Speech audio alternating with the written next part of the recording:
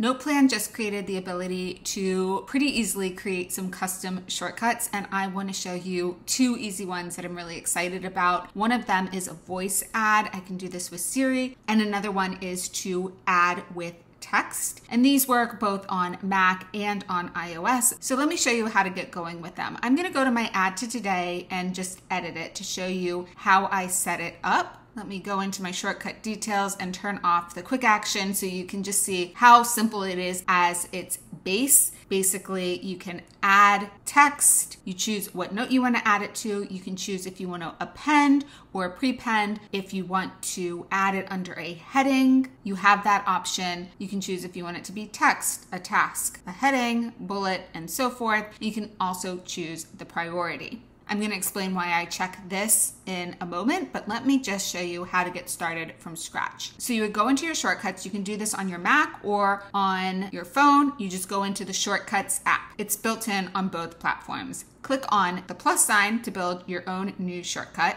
and then search for an app. Just search for NotePlan. Currently, I'm not sure if these shortcuts are supported just on the beta or on the fully released version. I am on the beta, so if this isn't working for you, it's probably just because it hasn't been pushed out yet.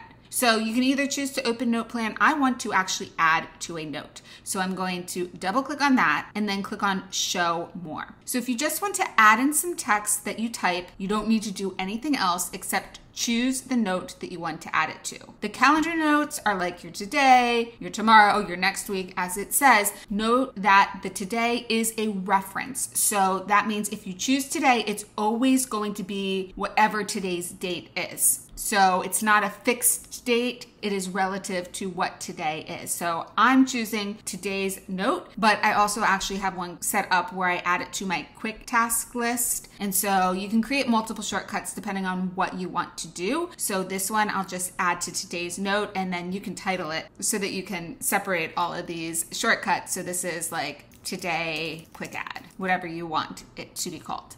Then you choose if you want to prepend or append, basically if you want it at the very bottom of your list or you want it at the very top of your list. And then if you want to put it under one of your headings, you choose the heading here. Now, I have a template for my today's note. And so I have the same headings in pretty much every one of those today's notes. If you don't use headings like that and you don't use templates, then leave this blank. But if you do use a heading, don't put the hashtags, just put the name of the heading here.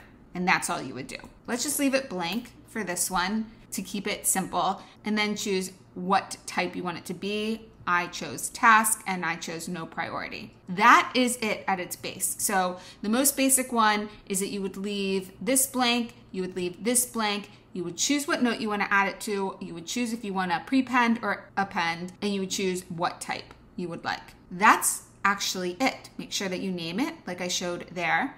Now, if you click on the I button here, then you can choose to add a keyboard shortcut. And I like to do that. I like to add a keyboard shortcut. And when you do that, it's going to add this little thing up here. Don't worry about that. And you can just type in whatever custom shortcut that you want. Just make sure it doesn't conflict with anything else, of course. All right, so that's really how you do it at its basic. One more thing that I want to show that's a little bit advanced if you want to do it with Siri. So say we call this one voice quick add, like that. Let's click back on this action library button.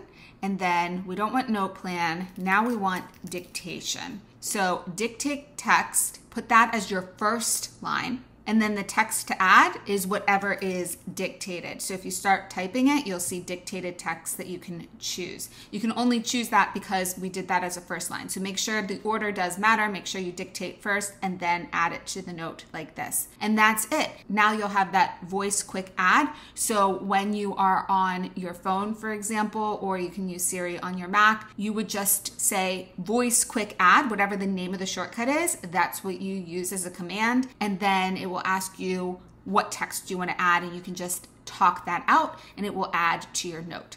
This works on an iPad, it works on a phone, and it works on your Mac. It will not work on your Apple Watch though, because NotePlan is not supported on the Apple Watch, so it can't remember that dictated task to pass to NotePlan. So note that this will not work on your Apple Watch. However, if you leave dictate text off, so if we go back to the add to today that I had here, this will work on your Apple Watch. So I really still want something that will work with dictation on my Apple Watch, but I can't figure out how to do that with NotePlan alone. You could probably pass it through another app, but I'm keeping this simple for now. So that's really it. How do you add your shortcuts to your home screen on your Mac? Just go into Edit Widgets and then search for shortcuts. Choose to add whatever shortcut type you like. Then right click on the shortcut, Edit Shortcuts. And then here is where you'll choose which shortcut you actually want. Done. And now you have a shortcut on your Mac. On your phone, hit the down arrow button next to the title of your note, and then just choose Add to Home Screen. And then you can choose an icon and a color, add, and you're done. If at any time you need to edit your shortcut, you just right click on it, press Edit, and I'm gonna delete this one since it's a replica. All right. I think that's it. I hope this is helpful. Bye for now.